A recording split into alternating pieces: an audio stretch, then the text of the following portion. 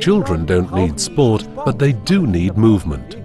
Movement is the prerequisite for sport, and movement is the prerequisite for physical, mental, and spiritual development.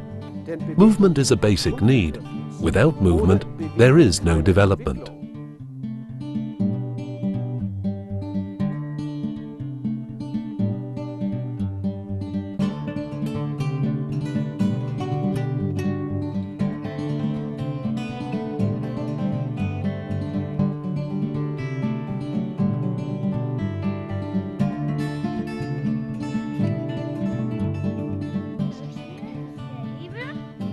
Here is the lever you use to go up and down. You can let yourself drop and then come up again. That's cool, I think.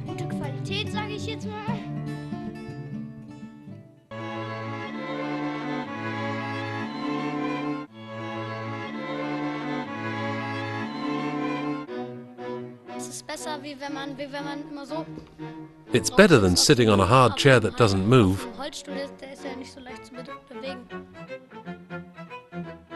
Even if we tilted on our old chairs, it was still uncomfortable for our backs.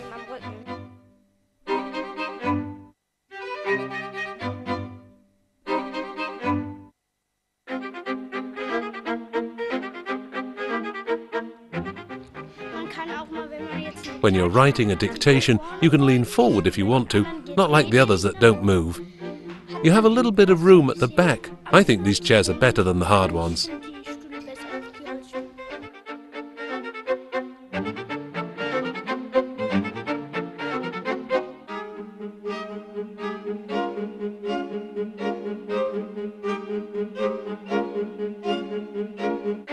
It's dead boring having to sit on one of those inflexible chairs.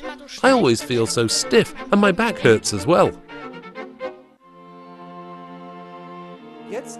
We now know why leaning back is so important for children and fundamental as well.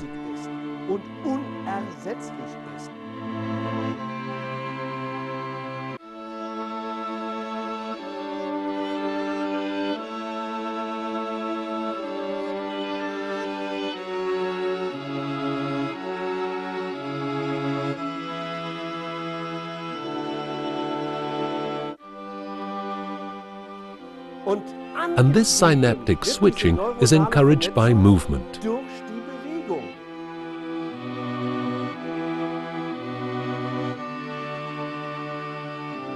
The natural urge to move, which you particularly see in the younger classes, is where we need the chairs to be, in the true sense of the word, more flexible. If you observe over a morning, you can see it does aid the ability to concentrate. Plus, in my opinion, the continually increasing noise level is also slightly reduced.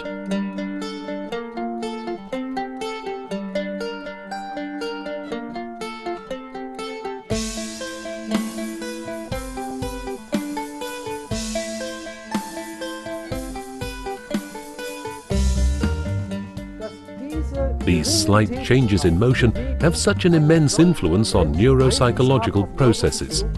Firstly, on the circulation and the synaptic connections. Then, an immediate increase in hormonal and metabolic levels can all be initiated by these simple movements.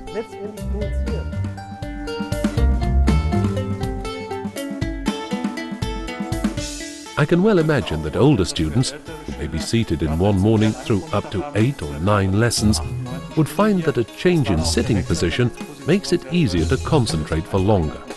Then they would not need to slide backwards and forwards all the time.